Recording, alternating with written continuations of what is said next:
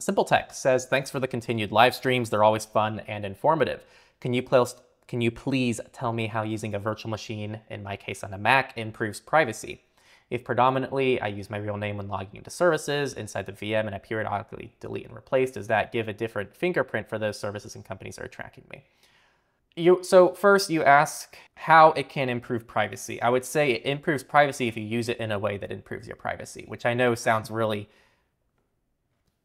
obvious, but if you just, let's say you're using Brave on your MacBook and you install a Mac virtual machine and install Brave and you use those two browsers for the same thing and it's the same configuration, the VM's not really doing much for your privacy.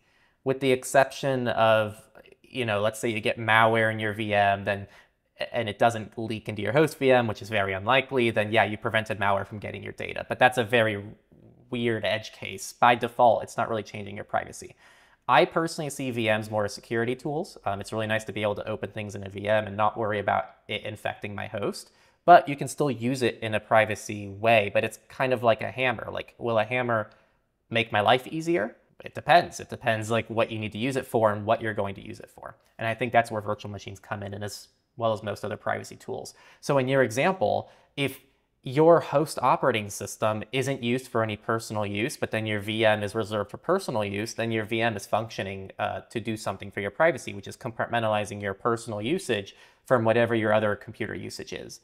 But if you're just setting up a VM and just kind of hoping it does something for you because we commonly tout about how you can use VMs for privacy and security, then it's not going to really do anything for you by default, I would say. What it does is it enables you to have things like a different VPN for a different use case or different browsers. Like you can install the same software twice on the same computer with a VM involved. You can use different operating systems. You might need software on a different operating system that gives you a different benefit in a different area of your life. So it's on a case-by-case basis of whether or not a VM is actually going to help you in a privacy and security journey.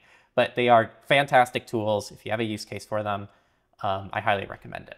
So, hey everybody, thanks for watching this Techlore clip. This is actually a highlight from our main channel, Techlore, where we talk about digital rights, privacy, security, and how you can have a better relationship with technology. So if you want the full-length experience, definitely check out our main channel, Techlore. We'll leave a link somewhere on the screen, wherever our editor puts it, and you can probably check it down in the description as well.